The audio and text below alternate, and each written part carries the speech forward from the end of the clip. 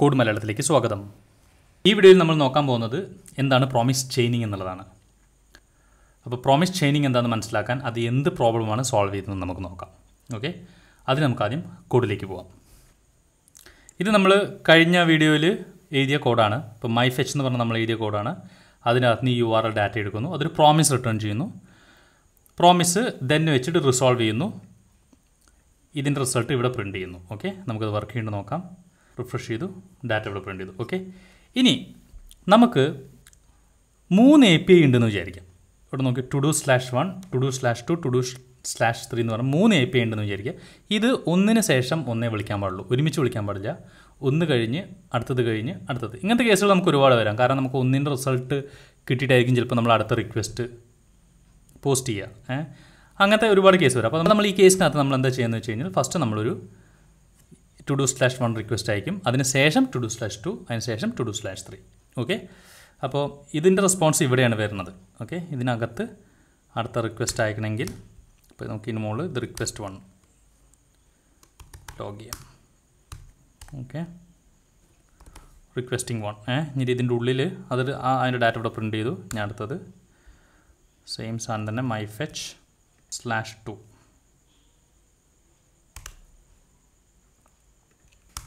എന്നിട്ട് അതിനെ റിസോൾവ് ചെയ്യാം. ഈ PR ഇവിടെ റിസോൾവ് ചെയ്യാം.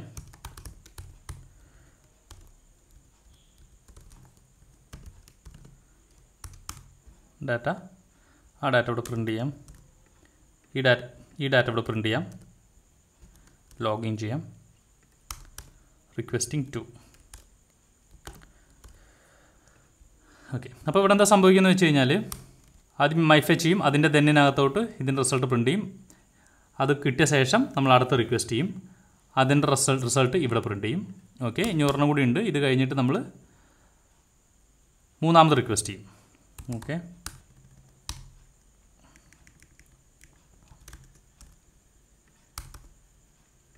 to_3. ഓക്കെ, എന്നിട്ട് അത് നമ്മളോട് റിസോൾവ് ചെയ്യും.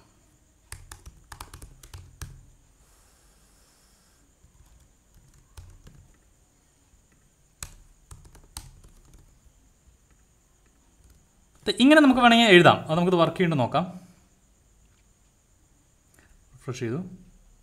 ഓക്കെ, റിക്വസ്റ്റിംഗ് 1 അടിച്ചു, എൻ്റെ റെസ്പോൺസ് വന്നു. പിന്നെ റിക്വസ്റ്റ് 2 അടിച്ചു, എൻ്റെ റെസ്പോൺസ് വന്നു. റിക്വസ്റ്റ് 3 അടിച്ചു, എൻ്റെ റെസ്പോൺസ് വന്നു. 1, 2, 3 ID വെച്ചിട്ട് 3 റെസ്പോൺസ് വന്നു. ഓക്കെ, അപ്പോൾ ഇങ്ങനെ എഴുതിയുള്ള കുഴപ്പം കണ്ടു. നമ്മൾ ഒരു കോൾ ബാക്കിൻ്റെ ഉള്ളിലാണ് അടുത്ത കോൾ ബാക്ക് വിളിക്കുന്നത്, അതിൻ്റെ ഉള്ളിലാണ് അടുത്ത കോൾ ബാക്ക്. അതിങ്ങനെ നെസ്റ്റ് ചെയ്ത് പോകും. ഇപ്പോൾ ഒരു 5 API കോൾ ഉണ്ടെങ്കിൽ 5 എണ്ണം നെസ്റ്റ് ചെയ്ത് പോകും. അപ്പോൾ അങ്ങനെ നെസ്റ്റ് ചെയ്ത് കോഡ് എഴുതുന്നത് ഒരു നല്ല പ്രാക്ടീസ് അല്ല. കാരണം അത് കോഡ് മെയിൻറ്റെയിൻ ചെയ്യാനൊക്കെ ഭയങ്കര ബുദ്ധിമുട്ടാണ്, എഴുതാനും ബുദ്ധിമുട്ടാണ്, പാടാണ്. ഓക്കെ, അപ്പോൾ ഇങ്ങനെ നെസ്റ്റിംഗ് പ്രോമിസ് ഒഴിവാക്കുന്നത് ചെയിനിങ് വെച്ചിട്ടാണ്. ഓക്കെ, അത് എങ്ങനെയാണ് നമുക്ക് നോക്കാം. അപ്പോൾ നമുക്ക് നേരത്തെ എഴുതിയ കോഡ് ചെയിനിങ് വെച്ചൊന്ന് റീറൈറ്റ് ചെയ്യാം. ഓക്കെ, അപ്പോൾ നമുക്ക് ആദ്യം മുതൽ തുടങ്ങാം. ഓക്കെ, ഇത് ഫെച്ച് ചെയ്തു. PR.then ഇതിനകത്താണ് ആദ്യത്തിൻ്റെ ഡാറ്റ വരിക. Okay,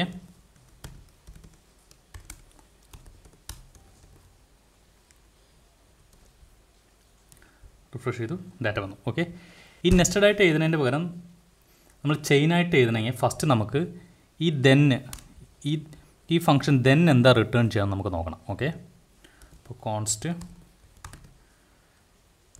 value is equal to അത് പ്രിൻറ്റ് ചെയ്ത് നോക്കാം. എന്താ പ്രിൻറ്റ് ചെയ്യാം?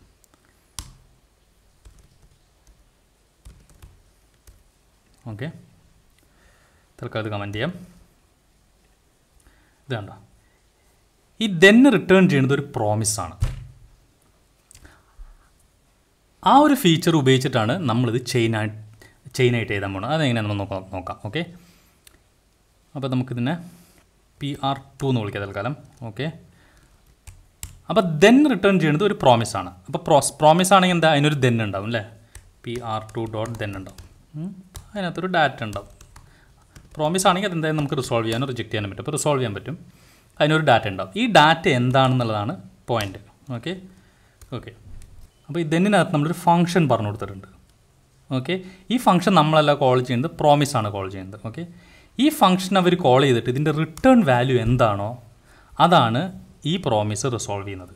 ഓക്കെ, അപ്പോൾ നമുക്കിവിടെ എന്തെങ്കിലും റിട്ടേൺ വാല്യൂ ചുമ്മാ ഒരു ഹെലോ കൊടുക്കാം. കണ്ടോ? അപ്പോൾ ഇവിടെ എന്താ വരിക? ഇവിടെ ഹെലോ ആണ് പ്രിൻറ്റ് ചെയ്യുക. കണ്ടോ? ഹെലോ ആണ് പ്രിൻറ്റ് ചെയ്തത്. അതായത് ഒരു ദെൻ റിട്ടേൺ ചെയ്ത പ്രോമിസ് റിസോൾവ് ചെയ്യുന്നത് ആ ദെന്നിൽ കൊടുത്ത കോൾ ബാക്ക് എന്താണോ റിട്ടേൺ ചെയ്യണത് അതായിരിക്കും. ഓക്കെ, ഒരു കാര്യം കൂടി ശ്രദ്ധിക്കണം. ഈ റിട്ടേൺ ചെയ്യണത് പ്രോമിസ് ആണെങ്കിൽ, അല്ലെങ്കിൽ ഈ റിട്ടേൺ ചെയ്യുന്ന പ്രോമിസിൻ്റെ ഒബ്ജക്റ്റ് ആണെങ്കിൽ, പ്രോമിസിൻ്റെ ഒബ്ജക്റ്റ് അല്ല ഇവിടെ വരിക, ആ പ്രോമിസ് റിസോൾവ് ചെയ്യേണ്ട ഒരു സമയം ഉണ്ടാവുമല്ലോ, അപ്പോൾ എന്ത് ഡാറ്റയാണ് കിട്ടുന്നത് ആ ഡാറ്റയാണ് ഇവിടെ വരിക. ഓക്കെ, അതിന് എക്സാമ്പിളായിട്ട് നമുക്ക് നോക്കണമെങ്കിൽ ഈ മൈ ഫെച്ച് തന്നെ നമുക്ക് തിരിച്ച് എഴുതാം, മൈ ഫെച്ച് 2. അപ്പോൾ ഇതൊരു പ്രോമിസാണ് അല്ലേ? അപ്പോൾ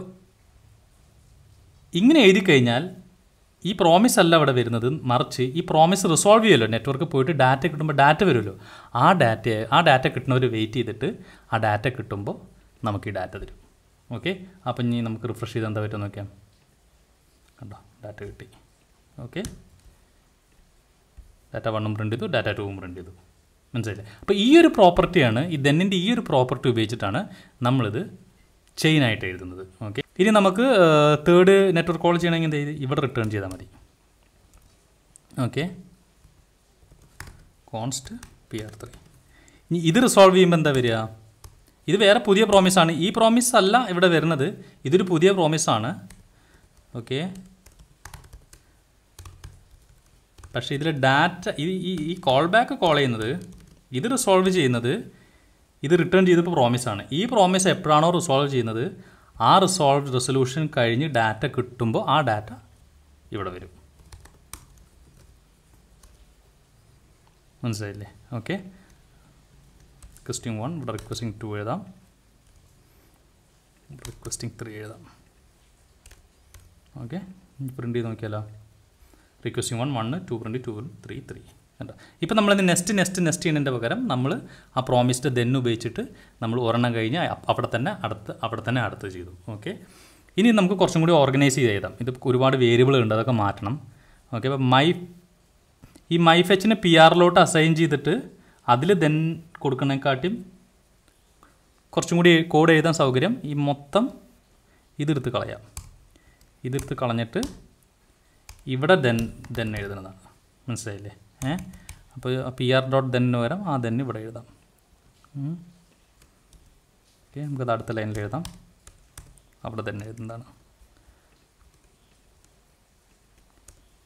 ഓക്കെ, ഈ മൊത്തത്തിൽ റിട്ടേൺ ചെയ്യുന്ന വാല്യൂ ആണ് PR2. ഓക്കെ, അപ്പോൾ PR2.then എഴുതുന്നതിന് പകരം എഴുതാം. ഓക്കെ, ഈ മൊത്തം സാധനം റിട്ടേൺ ചെയ്യുന്ന വാല്യൂ ആണ് PR3. PR3.then എഴുതുന്നതിന് പകരം എഴുതാം. ഓക്കെ, അപ്പോൾ ഇങ്ങനെ വേണമെങ്കിൽ നമുക്ക്, ഇങ്ങനെയാണ് സാധാരണ നമ്മൾ ചെയിൻ ചെയ്ത് എഴുതാറ്. മനസ്സിലായില്ലേ? ഇതിനെയാണ് പ്രോമിസ് ചെയിനിങ് എന്ന് വിളിക്കുന്നത്. ക്ലീനായിട്ട് വർക്ക് ചെയ്തു. ഇപ്പോൾ കോഡ് കുറച്ചും കൂടി ക്ലീൻ ആയില്ലേ?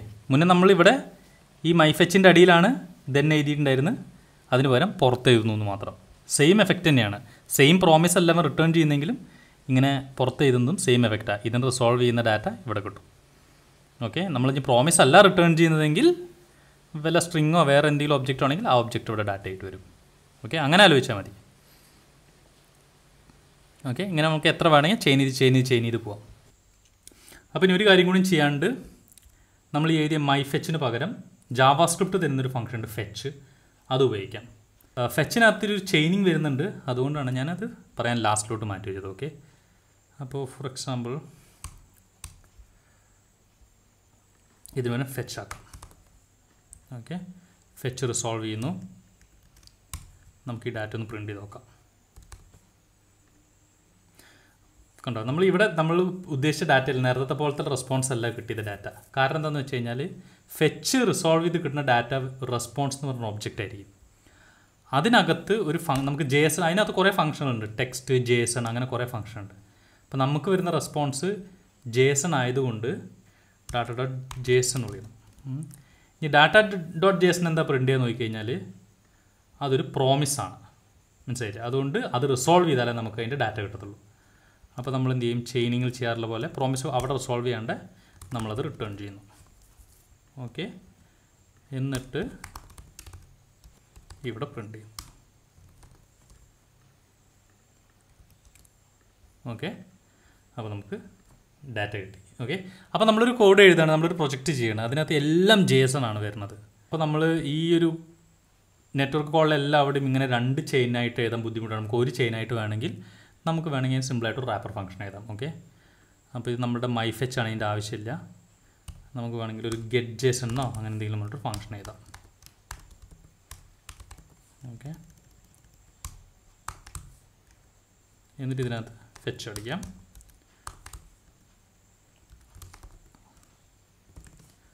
എന്നിട്ട്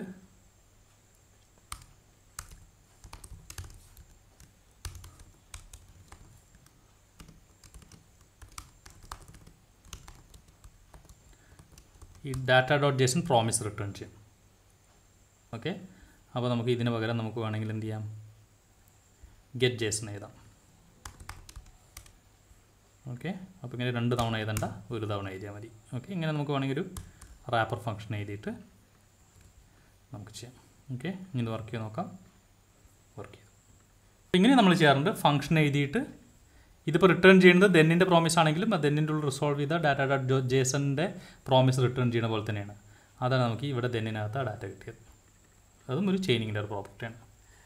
ഓക്കെ, അപ്പോൾ ചെയിനിങ് ശരിക്കും പറഞ്ഞാൽ ഒരു വീഡിയോ കണ്ടിട്ടോ തിയറി വായിച്ചിട്ടോ മനസ്സിലാക്കാൻ ഇത്തിരി പാട് തന്നെയാണ്. ആ കൺസെപ്റ്റ് ഒന്ന് ഒരു തഴക്കം വരണമെങ്കിൽ നമ്മളത് കോഡ് തന്നെ വേണം. അപ്പോൾ എവിടെയൊക്കെ നിങ്ങൾക്ക് പ്രോമിസ് കൊണ്ട് ഉപയോഗിക്കാൻ അവസരം കിട്ടുന്നു അത് ചെയ്യുക.